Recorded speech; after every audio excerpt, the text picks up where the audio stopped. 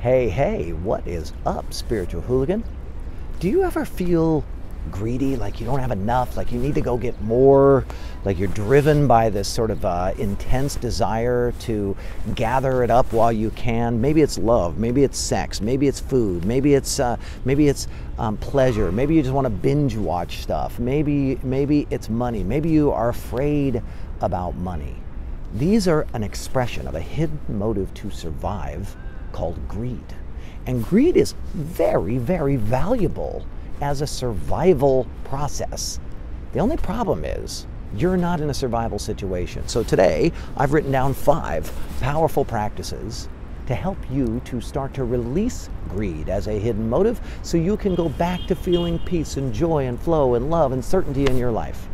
My name is Matthew Ferry, and I'm bringing you your daily enlightenment right here in the middle of Central Park in New York City, in the middle of all the insanity and the chaos. I want to help you to quiet your mind and restore your peace. And we're going to use enlightened perspectives as a process to do that. And I keep saying it in these daily enlightenments. I'm making a whole bunch of these videos today. And the thing that you need to know is that peace is not an external situation. Peace is an internal situation. And I spent a lot of time in my life trying to get my mind to go quiet. And what I found ultimately was that even after doing 4 hours of meditation a day, I was still getting waylaid. I was still getting knocked out. I was still going into, in essence, these greedy states that we're going to talk about today.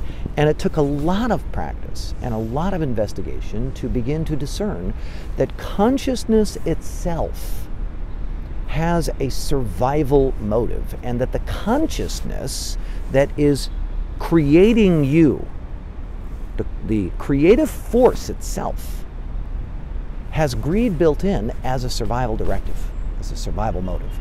So unless you heal or correct this imbalance in your consciousness, what you'll find is you're going to be driven to have a chatty mind and to feel anxiety and anger and to feel these drives and these motivations, whether you want to or not. Even if you are in your full Zen-like, monk-like state, these things will pull you out of your peace. So today, let's talk about greed. So greed is very simple. It's the fear that there won't be enough. Enough love, money, time, that there won't be enough distractions or vacations or holidays or pleasure or food or whatever, right? It's some intense, like, I need to grab it while I can. It's an intense, selfish desire for something, and we all go through those moments, right? We all have those moments of intense desire for something. So I want to give you 5 powerful practices that you could take on. This comes from one of my students, Ty, who sent in a cheat sheet that he created. He sort of correlated the rapid enlightenment process for himself, and I asked him, can I share it with other people? And he said, sure. So thank you, Ty. So number 1 practice that I'd like you to consider taking on is extreme gratitude. And extreme gratitude, which I think I like to, he's calling it extreme gratitude, I call it mastery level gratitude. And mastery level gratitude would be grateful for the bad stuff, grateful for the negatives, grateful for the stuff that doesn't feel good. I'm wondering if you could begin to expand your point of view and see, like, oh wait, the negatives, the good, the bad, the right, it's all part of the process. The second thing is to intentionally release things that you're greedy about, to renounce them. Renunciation is a very, very old spiritual practice, which has been very helpful to many of our ancestors, and in a lot of ways it'll be helpful for you. For example, I have, for the most part, renounced sugar. And while I love sugar, I found that when I had sugar, it made me greedy for more.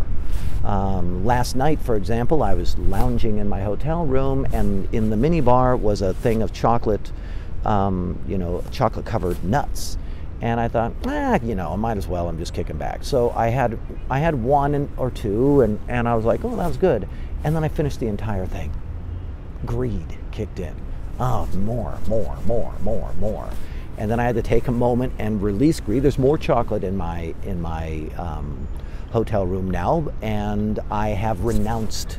I've made a purposeful decision. I'm not going to have that. I did that with alcohol. I did that with all kinds of stuff. Okay, and so you might want to do the same thing. Number 3 is to give away things that you are greedy about. Right? So maybe there's something that you are like particularly proud of and you can't live without. This is like a Stuart Wilde kind of thing. I don't know if you've ever read or listened to Infinite Self by Stuart Wilde. It's one of my favorites. And Stu is a Taoist, and he basically said one of his practices was to renounce and to like the things that your ego wanted the most, boom, you give it away. You give it away, you throw it away, you release it in your life. So I'm not asking you to do this in a way that is crazy or to put yourself at risk. That's not the objective here. The objective is to essentially like show the drunk monkey in your head who's boss. Then number 4 is to be profoundly unconventional in your process, meaning don't do things the way that everybody else does them, and really be crazy, creative, different, unique, and interesting in the way that you gain the things that you want. So rather than having to go about the conventional ways of being greedy, get everything that you want in an unconventional way, in a creative way, in a fashion that is interesting and fun for you, rather than like, oh, I need to get it, I need to go work and make all this money, or I need to eat all the food, or I need, right, whatever that is. And then finally, release your attachments. I'll put the attachment release link down below. It's a blog post that I created, but attachments are essentially exaggerated fears that we have of losing imaginary benefits. So there's some benefit out there in the future.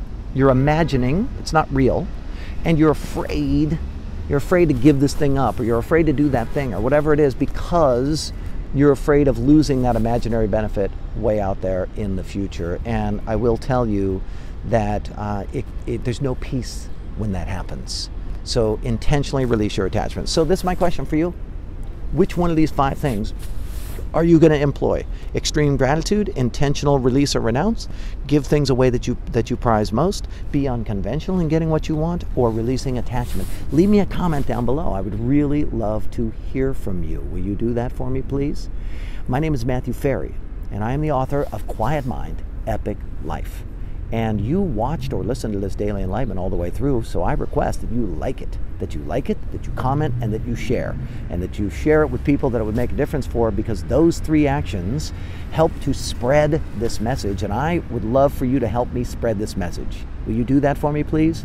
You can also subscribe to my channel. I put out a new Daily Enlightenment every single day, and you can join us over in the Spiritual Hooligans Facebook group. That's also a place where we are engaging on a regular basis in these conversations. I'll put the link down below for that.